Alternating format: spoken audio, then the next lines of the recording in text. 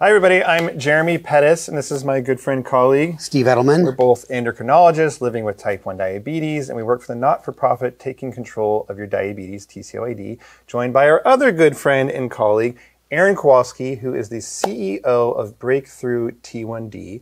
So we're doing this video on exercise. So Steve, why are we doing this video? Why is this important? Yeah, I think one of the hardest things for us type 1s to do is to control our blood sugars during exercise. And there are so many variables. What kind of insulin system you're on, what kind of intensity and duration of exercise, and you want to avoid lows, but you also do not want to go through the roof. So it's tough. It takes a lot of thought. Yeah. And people, assume sometimes we have perfect blood sugar controls, right? You're the CEO of Breakthrough T1D, for crying out loud. We're endocrinologists for a zillion years. I have highs, lows during exercise, probably more than anything else. I follow you. You really mess Thanks, Steve. So we're going to break this down into kind of planning before you exercise, maybe some tips and tricks during exercise, and then a recovery period. But before we do that, just some overarching ideas that, are concepts that people should know for exercise. So one that I think is probably one of the most important things that doesn't get talked about enough is the time of day that you actually do your exercise. So it's very different if you do a cycle class in the morning versus in the evening. In general, people are more insulin resistant in the morning, so it's a little bit harder to go low, which makes it a little bit easier to go high sometimes.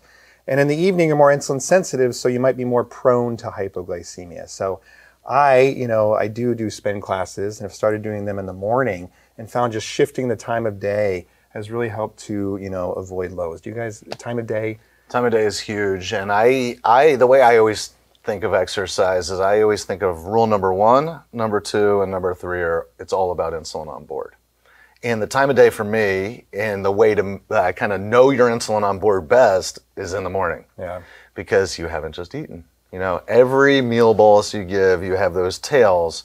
So I run a lot, and I never worry about going low when I run in the morning. I don't eat breakfast. I go out and run first because I know how much insulin I'm going to have on board, and it makes it immensely easier than, like, my son ran cross country and track in high school, had a type 1 teammate. Very, very difficult. First thing in the afternoon they were running. She had her meal bolus on from lunch, and she really had to work hard not to go low. So time of day, critical. Mm-hmm. Yeah, I think for me, I when I can, I do it that way. But on the weekends, I do these long bike rides. For me, you're right, it all relates to insulin, is setting your exercise settings early. Mm-hmm. People say to me, oh yeah, I still get low during exercise. I put on exercise mode and then I go run. You have insulin on board. So you're right, Aaron, it's all about how much insulin is hanging around. Yeah, and we'll get, I think, a little bit more into that, kind of like the pre-exercise. Other general concept that I think is really helpful is the type of exercise makes a big difference. It's kind of how I think about alcohol. People will say, well, what does alcohol do to your blood sugar? It depends if you're drinking a pina colada or a shot of rum. Same amount of alcohol, but different carbs. And you do that early in the morning too. I always like to mix alcohol into our talks whenever I can. But a run is very different than a walk. These kind of slower exercises might make you go low, but running, you can get your adrenaline going. Sometimes that can make you go high. So it's not a simple question to answer. How does exercise affect my blood sugar? Yep. Generally, the higher cardiovascular, getting your heart rate things up can make you go a little bit higher. And the weightlifting, the walking, these slower things can make you go, lower, broadly speaking. So time of day, type of exercise, kind of general concepts. Now let's get into the nitty gritty. Okay, I'm going to go, run this morning. Walk us through maybe how you would start preparing. Is it the night before you think about it, the morning of? To me, it's really about preparation is key. As Steve pointed out, the insulin on board, it takes an hour to 90 minutes to change your basal rate. So I'm always thinking about how much insulin am I going to have on board. There's kind of 2 levers you can pull. Insulin on board and having your carbs ready for when you're in the moment. And beforehand, to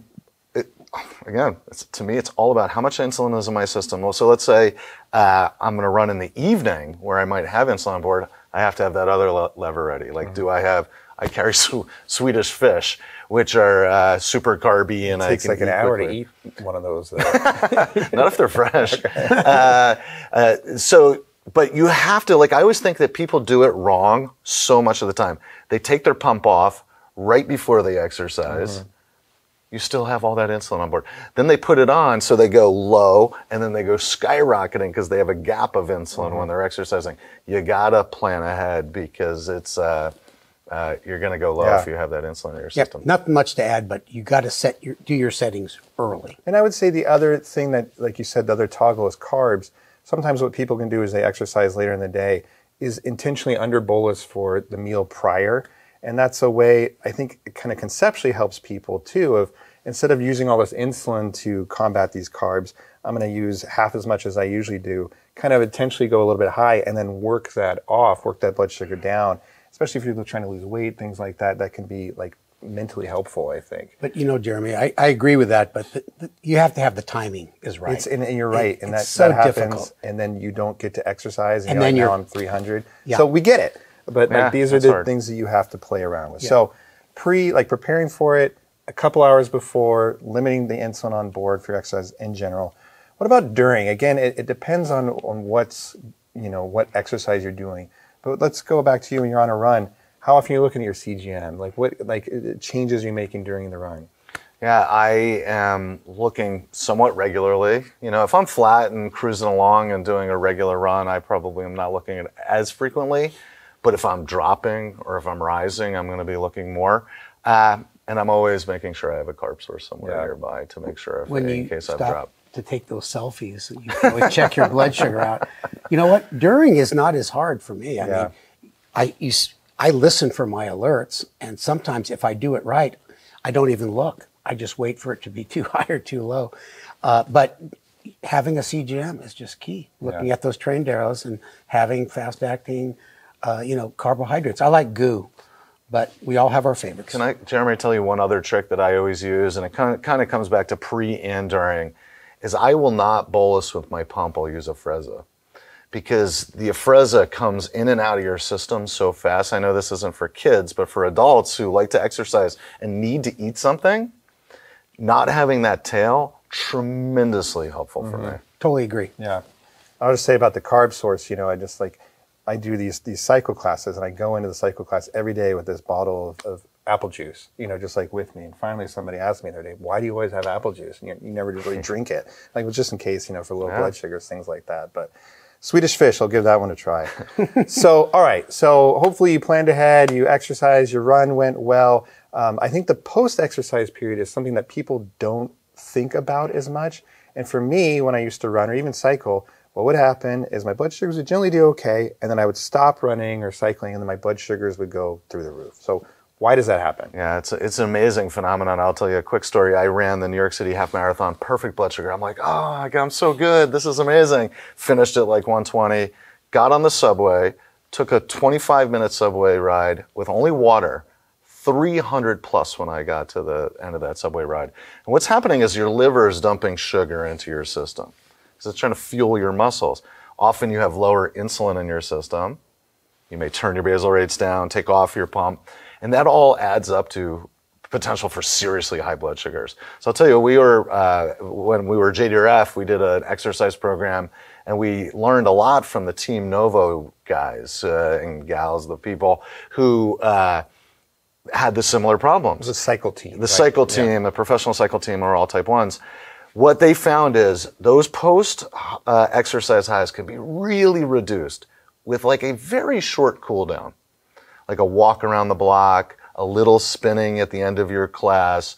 Of course, you've got to look at your insulin levels afterwards, because you probably do have low insulin, and take that into consideration. But it's hard. Yeah. You're hungry, you're tired, you want to eat something. That has been like the most helpful thing to me, because honestly, who wants to do that? You're done with the cycle class or running or whatever. Now, like, I got to walk for 20 minutes or stretch or whatever. It is so helpful, because I just tell people it's kind of, you're bringing your body back into the regular world instead of just running and stopping, allowing some of that glucose to get sucked up, stopping your run a couple blocks early, staying on the bike for another 10, 15 minutes. Super, super helpful. I learned that from you. When I get towards the end of my long cycle rides, I'll stop, turn off my exercise settings. So I'm back to the regular insulin delivery. And then I do, a cool down period over the last 30 minutes. So Thank you. You're welcome. I probably learned it from Aaron.